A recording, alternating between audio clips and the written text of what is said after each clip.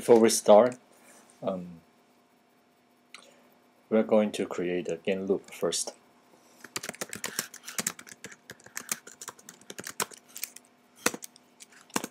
The game loop will be from a start page to a gameplay page.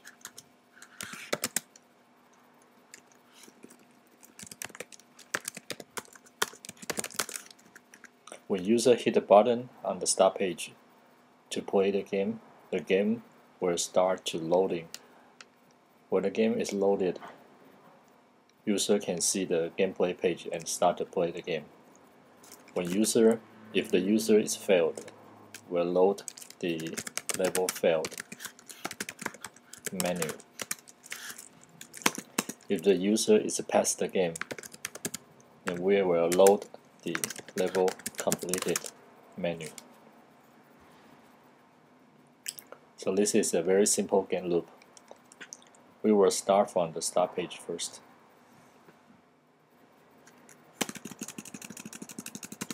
So for the start page,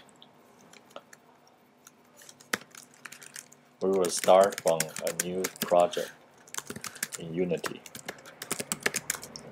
How should we start a new project? When you open the Unity, and you will load it the latest project you have from last time. But now we are going to create a new one. So simply just go File, New Project. And you can call any name you want. In this case, we can call Tap to Break.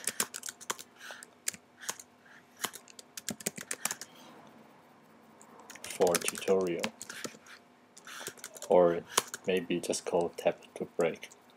And let me add the date in here to distinguish from other project, because I got a couple of Tap to Project in here. Okay. When you're done, hit the Create button.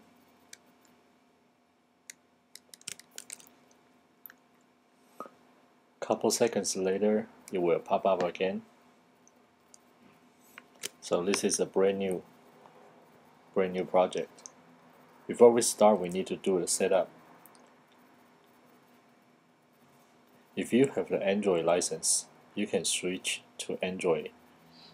If you have an iOS license, you can switch to iOS. But if you don't have any of them, you can simply just use the PC and Mac standalone. It's fine. In this case, we are going to switch the platform to the Android, because we have nothing in the sim. So when we're doing the switch, it will be very fast. Let's check the player settings real quick.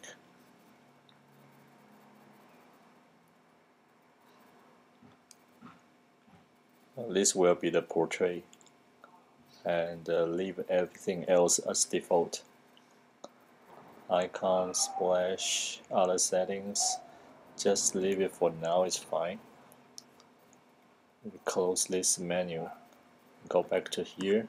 When you set to either iOS or Android, the ratio will be different.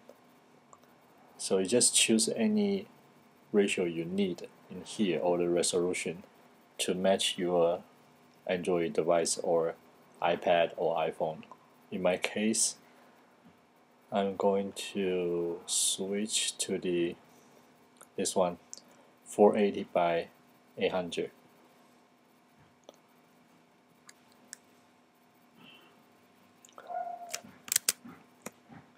So right now we already set a new project. Let's save this one as a new sim. You can just simply hit Command S. Simply hit the Command S.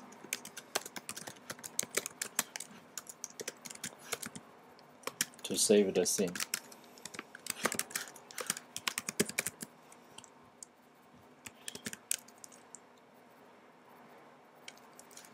You can save in here. Let's call it start page, and hit save.